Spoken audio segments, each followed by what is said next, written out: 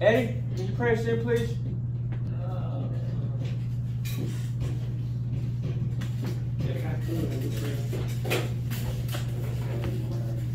¿Español? Sure, yeah. Okay, So I'm going to the same God. gracias, Señor, por permitirme estar aquí esta tarde, ver a mis compañeros aquí, que todos estamos bien. Gracias, Señor, porque llegamos bien de nuestros trabajos y por los que no han llegado. Te pido, Señor, te pido por los compañeros que se han ido sin esperar su proceso. Pedimos que los reivindiques en el camino. Te pido por todas las personas que andan en la guerra, por todos los que están en la cárcel y por todos los enfermos y en especial para mi familia. Gracias, Señor. Amen. Amen. I heard you're praying for the guys in jail. Is that? That's awesome. In the war, and the hospitals. Nice. I put it in the airplane mode. Otherwise, everybody will want to call me right now. Okay, James or Santiago, chapter 1 again. 26 and 27. 26 to 27, yes. We'll read it in Spanish first. Go ahead, en español. Okay. Anybody, yeah, one of you guys. Si alguno se cree religioso, pero no refrena su lengua, sino que engaña a su propio corazón, la religión del tal vez es vana. 27. La religión pura y sin mácula delante de nuestro Dios y Padre es esta: visitar a los huérfanos y a las viudas en sus aflicciones y guardarse sin mancha del mundo. Yeah, thank you. What verse is that? James 1, 26 to 27. Somebody read it in English now, please. Those who What- consider themselves religious do not keep a tight rein on their tongues, deceive themselves, and their religion is worthless. Religion that God, our Father, accepts as pure and faultless is this: to look out for orphans, widows in their distress, and to keep oneself from being polluted by the world. Yes, thank you. Remember when we started this series, we started off in Matthew chapter 23, and we'll be revisiting that again probably next week, where Jesus is calling the religious people, the scribes and the Pharisees, hypocrites. Woe unto you, you hypocrites. And remember, the reason for this lesson is so that we can show the contrast between what we think acceptable religion is and then what James is laying out for us, what Jesus is laying out for us as acceptable religion. Some of your versions might say pure and faultless. I like it. Where's Jose? He's always got that. I like the. He's got that reader's version. He left. Oh dear. Okay. So yes. Anyways, religion, right? Religion is. Who can describe just briefly what religion is? Anybody want to take a stab at it? Following the set of rules that we need to abide by. Okay. Okay. That's good. We're getting in there. Anybody else want to take a stab at What it? man thinks what God is? What man thinks God is? Absolutely. Anybody else? That's That's what I was good. thinking too. That was a good That's one. good. It's a set of rules and regulations for what we think would be pleasing to God. Remember how the Pharisees started out 400 years before Jesus' time, when Nehemiah and Ezra had come back from Babylonian captivity and they had rebuilt the wall and they had rededicated themselves to God, and so much to the point that they kicked out all of the unholiness out of Israel. They kicked out their foreign pagan wives. Everybody who wasn't going to get with God had to go, right? You ain't got to leave, but you can't stay here. We're a God-fearing people, right? And it says a lot about the importance of who we let into our world, right? Jesus prayed for, Jesus in John 17 prayed for the disciples. He prayed that God, he says, I don't pray that you remove them from the world, because then who would be my witnesses? He says, but protect them while they're in the world. So we know we have to separate ourselves and of course, that's a valuable teaching for every moment that we live. You know, our religion is just our external evidence of how intimate we are with God. The more intimate you are with God, the more visible on the outside, the more pious or religious you're going to seem. You know, I don't care much for these trite sayings, you know, and I've said them in an offhanded way that people say, you know, I'm not very religious, but I'm spiritual. But anybody who brushes their teeth every day is religious. That just really doesn't do justice in explaining the evidence that religion is the evidence of how we know God, how well we know God.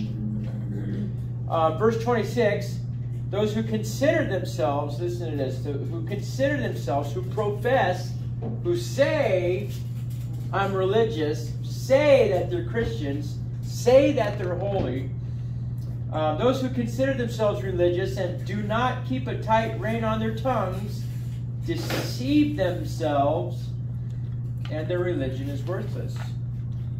You know, there's two ways that we can look at this. There's saying that we're religious, saying that we're Christians, and doing things that are absolutely contrary to what Christians do and say. We have a little bit better of a situation with each other in the house. We can see each other in our boxer shorts and see how dirty our boxer shorts really are and how much holes we... A lot of us run around in new shoes and new shirts, but it'll be years before we buy new underwear, right? We see that here, and we give each other the grace and the mercy because we're brothers. But when we're out there in the world, people see our dirty underwear, and they think it's a bad representation of Jesus because they don't know any better. And so, you know, we really have to be aware of how we talk and act out there amongst people in the world because we're trying to be a good witness. And so if we say that we're Christians, but by our actions and our words disprove it, you know, we'll be more understanding to each other than those in the world. So that's how important, it's really important to, you know, look, there's Paul's talking to Timothy, talking about men and women in the last days having a form of godliness, but denying the power therein, right? And this is in a large part, when you say you're religious, but you prove that your religion is worthless by the things that you say and do, you have that form of godliness, but you are not operating in that power. Let's go ahead and deal with that, please.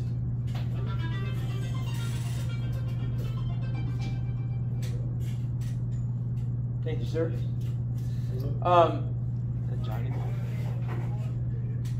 Raymond. All right.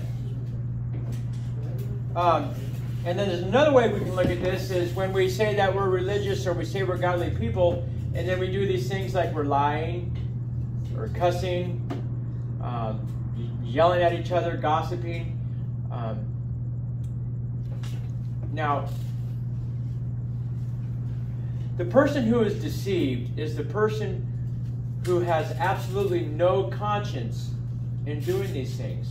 Doesn't care that their sin doesn't affect them, right? And that person is deceived. There's a lot of people like that who want you to think that they're godly, but brothers, they aren't, right? And all you have to do is spend a little time around them and you know that they're not. The person who, like some of us, we have to be taught, right? This takes practice. I tell you guys this every week, right? This takes practice. We have to practice being good religious witnesses of Christ so that the world can see that we're men and women of God. So that we show the world that we're not deceived. So that we show ourselves that we truly do love and honor God. You know, when we're swearing, we're cussing, we're calling, when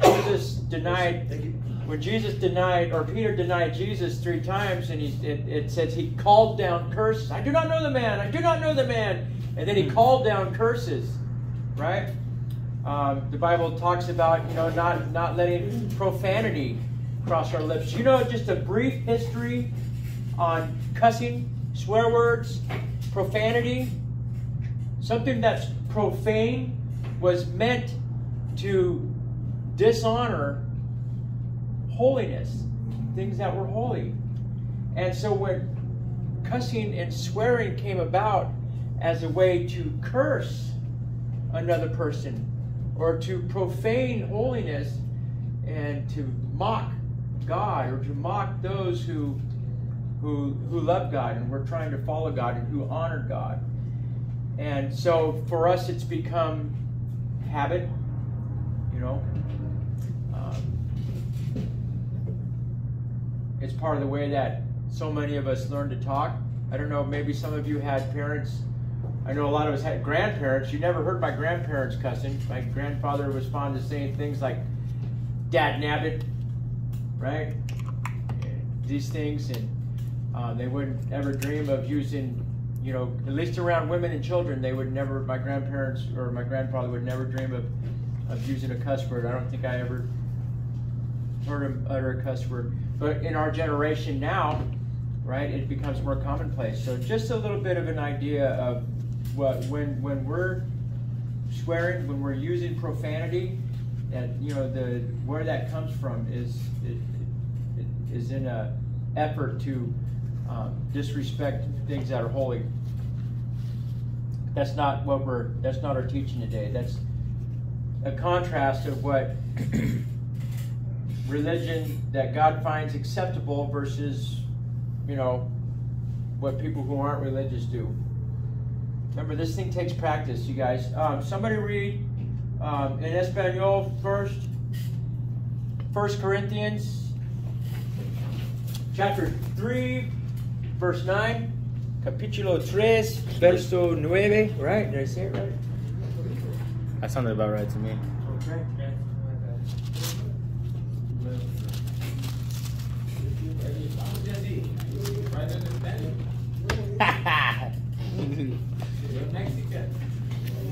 I'm Chicano. Nosotros somos colaboradores al servicio de Dios y ustedes son el campo cultivo de Dios. Sí, tres. Primero. Capture first, or capture 1. 1 Corinthians. ¿Sí está bien? No, la 9. La 3:9. 3:9. ¿Está bien? Son el edificio de Dios. ¿Está bien?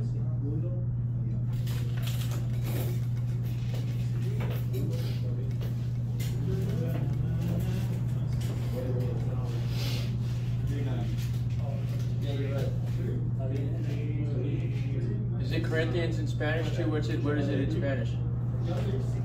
Oh yeah, he read it. Okay. That was right. Okay. All right. Good.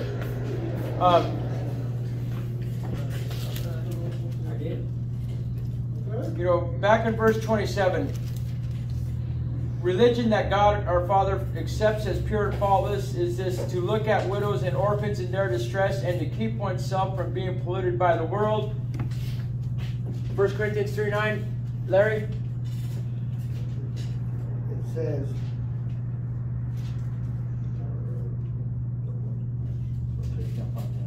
okay, for we are co-workers in God's service. You are God's field, God's building. We are co-workers or co-laborers, Fellow. right? So part of what we do here is we work with Christ to bring other people to God, right? That's acceptable religion. Caring for widows and caring for orphans. Ed, can you read Isaiah 61:1, please? Right, here's a bit of a list here of what Jesus said he came to do.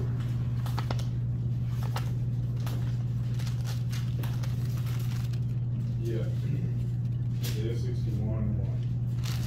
The Spirit of the sovereign Lord is upon me, for the Lord has anointed me to bring good news to the poor. He has sent me to comfort the brokenhearted, and to proclaim that captives will be released, and prisoners will be freed. Amen. En español, por favor. Isaiah 61:1.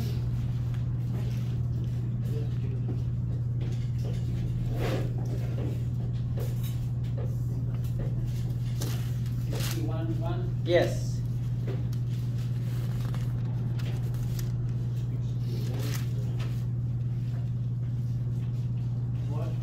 Buenas nuevas de salvación para Sion. El Espíritu de Jehová, el Señor, está sobre mí porque me ha ungido. Jehová me ha enviado a predicar buenas nuevas a los abatidos, a vendar a los quebrantados de corazón, a publicar libertad a los cautivos y a los presos la apertura de la cárcel. You know, that's what you guys do every time you leave here and you go on assignment for Pastor Frankie or Pastor Raul, Pastor Paul. Anytime Johnny sends you guys out here, you guys are representing in a ministry capacity and what you guys are doing. And I know it doesn't seem like it sometimes when you're out there sweeping up or raking leaves at the big church or whatever you guys are doing over there, helping to build that, Sanctuary. the sanctuary. But that's part of what you're doing because it all adds to the overall effort, right? To bring people into the house of God, into the church, but into our family.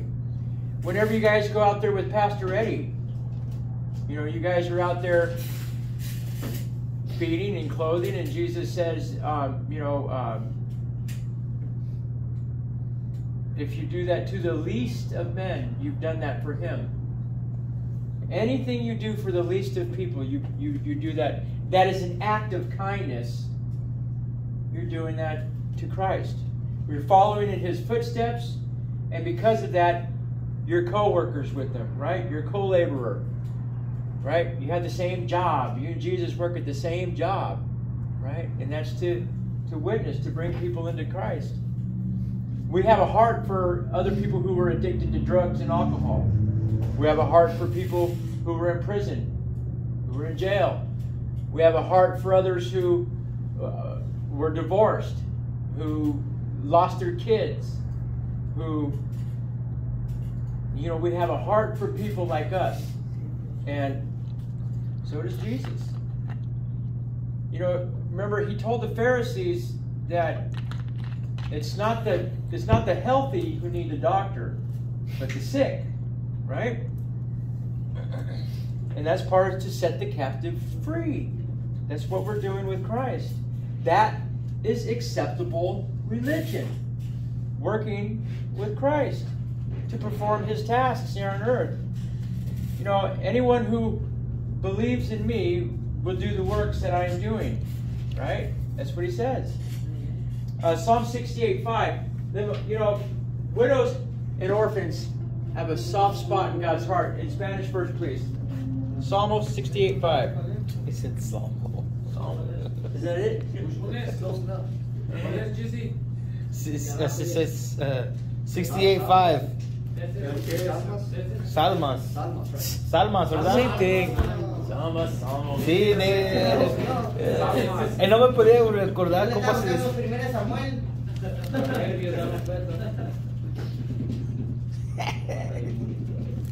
I can't remember either. Salmo 68. Yeah, 5.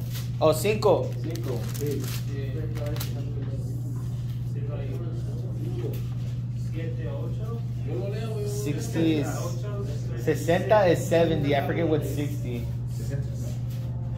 70 is 70. 60 and 70 sound simple. Yeah. I thought 60 is 70. 600.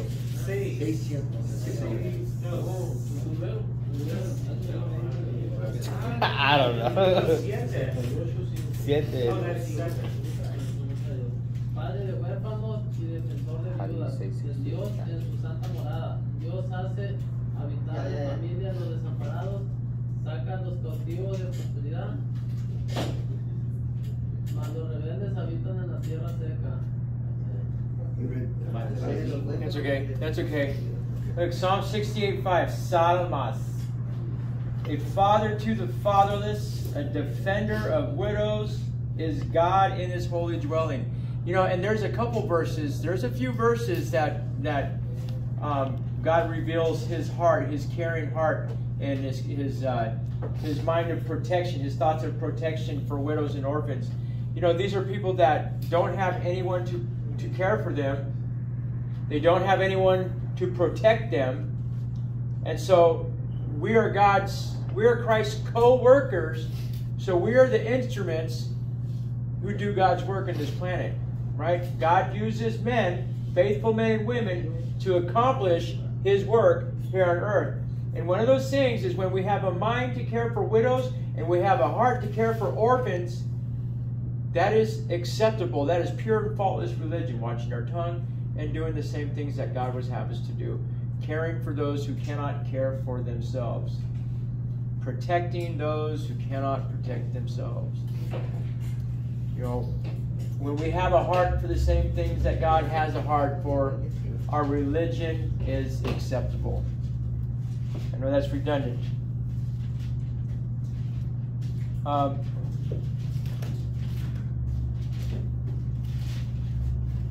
Mark 12:31a. It's just the first part of that sentence. Mark 12.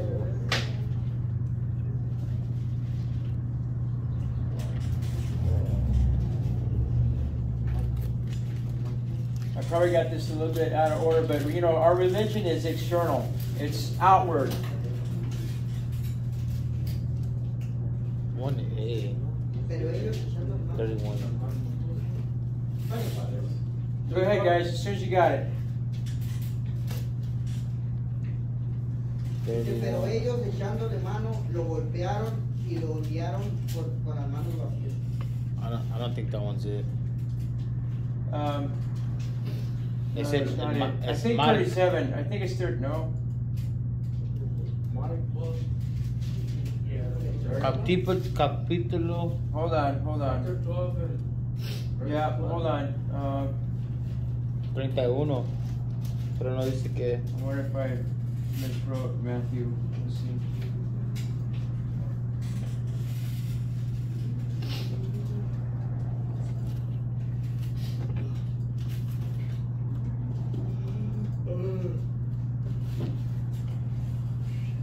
Looking for is Jesus said, by your words you will be acquitted.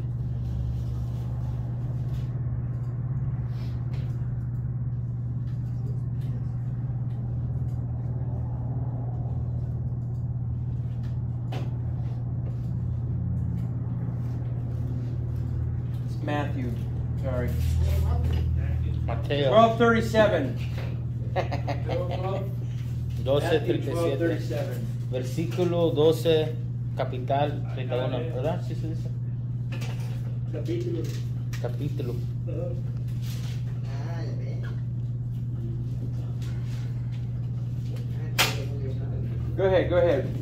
English or Spanish? Both. Okay, for by your words you will be justified, and by your words you will be condemned. Okay. En español. Porque por tus palabras se te absolverá y por tus palabras se te condenará. By your words you will be justified or condemned. So, the things that we say, right? This is all just saying what religion is. It's the things that we say, it's the things that we do. Religion is also inward, right? It's something that takes place, of course, inside of us. And as 1 John 3:3 says that any man who has this hope purifies himself as he is pure. Right? caring for widows and orphans in their distress, and abstaining from the pollution of the world. I mean, it's simple, really. We can't let anybody tell us, look, nobody has any business telling you the way you should worship, the way you should go about your acts of religion. Because if what is coming out of your mouth is pure, and your actions are pure, and your behavior is pure, that's acceptable in God's eyes. You know, that's acceptable in God's eyes. You know, we want to have mercy on others. We want to feed hungry people. We want to teach them about Jesus. We want to show them that there's a way to eternity. You know, if you ask anybody on the street, or if you asked yourselves before you met Jesus, what you need more than anything in this world, you would probably say money, health, right? You would probably say you want your wife to, you know, call you, you want to see your kids, you want a job. But you know, the most important thing that nobody ever asks, that is the most important thing that any of us ever need, is forgiveness. Nobody ever says, well, what I really need is forgiveness of sins. And that's the most important thing that we need. That is how deceived the devil has us. And that is how ignorant we are. There are people out there, you guys, that, you know, don't have, look, how am I going to say this? You know, Paul tells the Thessalonian church, he says, if you don't work, you don't eat, right? This is what we're holding to, right? It's in 2 Thessalonians chapter 3. It said, no, you know, people expect something for nothing. But I'm not going to enable somebody to go further into their habit. You know what I mean? Like, I'll feed you if you're hungry, but I'm not going to give you money just so you can go out and get more dough. You know, I think I've expressed this to you guys before. I find it very hard to give money to a lot of people anymore when those blues are so cheap. You can die for $2. Literally. You know? You can smoke some blues at $2 and die. And I can't enable that person. You know what I mean? $2. We don't want to enable somebody into their sin, but you know, we certainly want to be able to show them better. You know, we want to be able to show them ultimately that what they need is forgiveness of their sins. You know,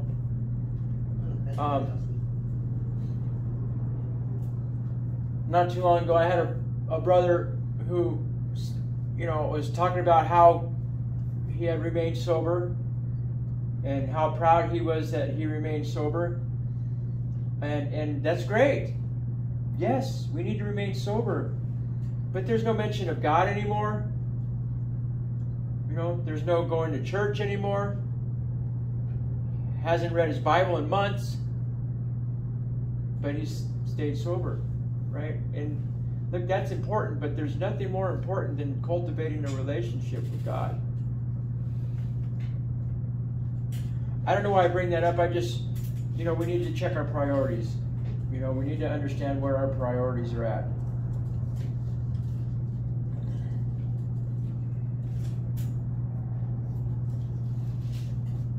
I want to share a verse with you guys. All right, that's going to unlock the mystery here. If anybody's feeling self-condemned. All right?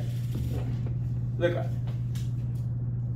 you know, we see people, and a lot of us, most of us probably did grow up with both of our parents in the house.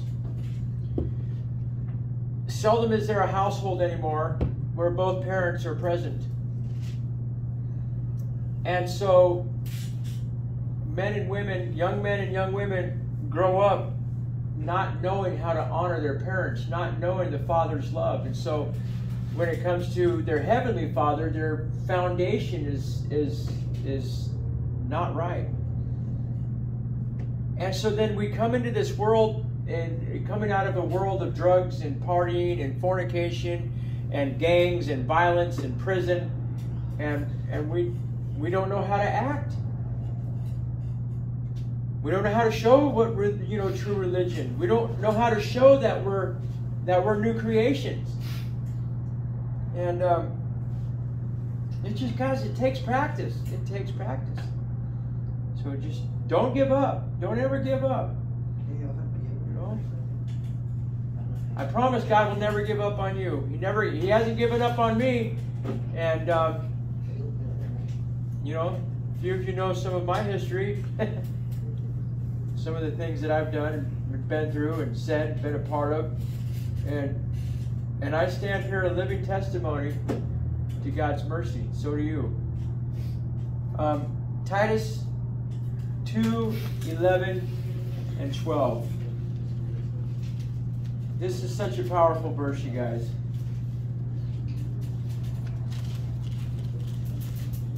Can I get that in Spanish and English again, please? 998. For the grace of God has appeared that offers salvation to all people. 12. It teaches us to say no to ungodliness and worldly passions, to live self-controlled, upright, and godly lives in this present age. 12:13 too. While we wait for the blessed hope, the appearing of our glory of great God and Savior Jesus Christ. Read that again, Larry. While we wait for the blessed No, hope. the whole thing. 11 through 13. Okay. For the grace of God has appeared that offers salvation to all people. It teaches us to say no to ungodliness, the world, and worldly passions, and to live self-controlled, upright, and godly lives in this present age, while we wait for the blessed hope, the appearing of glory of our great God and Savior Jesus Christ. Amen. En español, por favor. Porque la gracia de Dios se ha manifestado para salvación a todos los hombres, enseñados que renunciando a la impiedad, a los deseos humanos, llevamos en este siglo sobre justa y piadosamente. Good, yeah. Guys, it's the grace of God, right? What is the grace of God? Mercy. Grace. His power. His forgiveness. His patience. Patience. Endurance. Love. Salvation. Salvation. That's the grace of God that offers salvation to all men. And this is the powerful part here, you guys. It teaches us to say no to ungodliness and worldly passions and live self-controlled, upright, and godly lives in this present age while we wait for the blessed hope. You know, nobody hopes for what they already have, right? And what is our hope? What is the one thing that we all hope in right now for? We have our salvation, but the effects of our salvation, right? Eternal life, eternal glory. That's the thing that we all hope for. And so until we achieve that, we have the grace of God that teaches us to say no to drugs, to say no to alcohol, to say no to women, that aren't our wives, to say no to anger, to say no to stealing, to say no to acts of the flesh, to say no, Satan. This life takes practice. Religion takes practice. And so just remember that you guys have the instructions right here. So do you guys have any questions or comments? That's all I have tonight.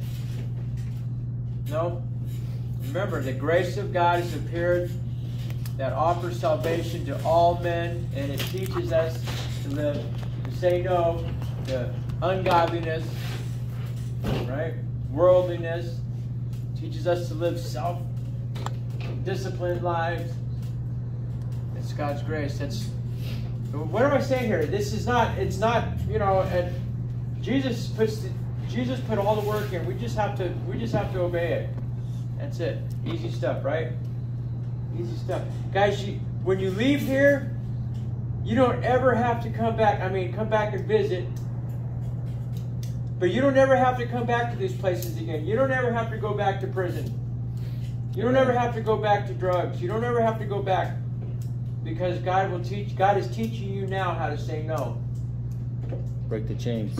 Break the chains. More. I want to learn more. Amen. Amen. Right? And you get up tomorrow. Why? Because I said something that I try a lot of times stop doing that.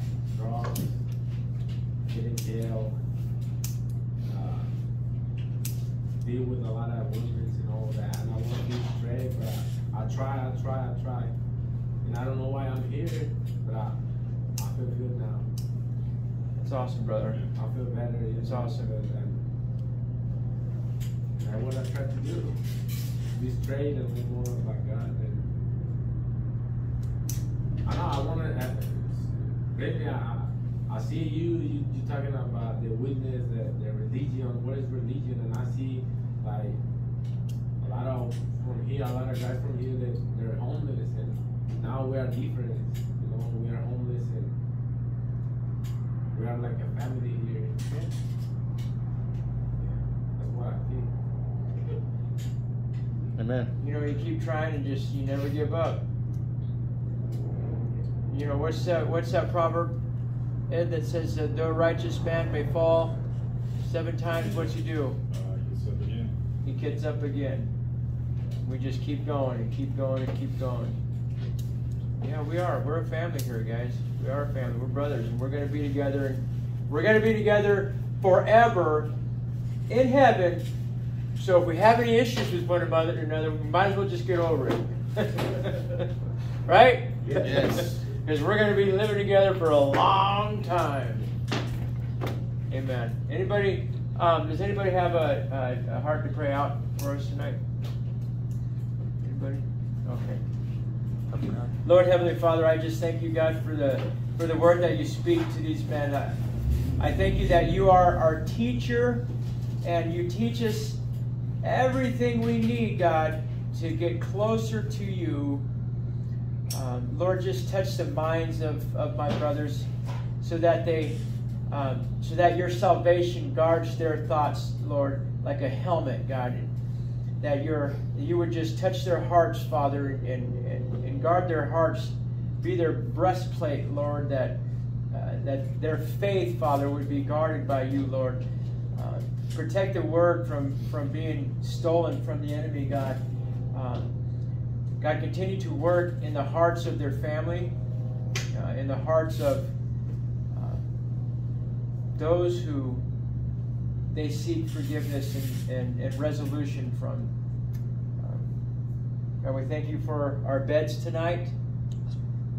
We thank you that we don't have any bed bugs, and by golly, if we do, by your strength, we get rid of them. We thank you that we have full stomachs, and we thank you, God, that we are able to place our loved ones in your hands for comfort and protection. We ask and thank you for these things in the name of Jesus. Amen. Amen.